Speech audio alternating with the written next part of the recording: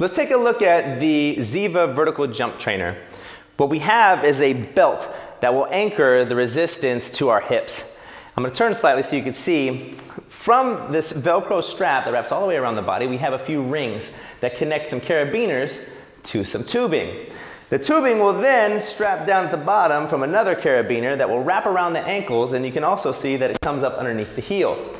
What this will do is allow resistance for us as we try to move up against gravity, and it's going to create more, basically gravity, but it's going to create more work for us to have to accelerate through so we can work our vertical movements. Okay? Enjoy the exercises in the exercise library and take a look at how we see you should use this piece of equipment.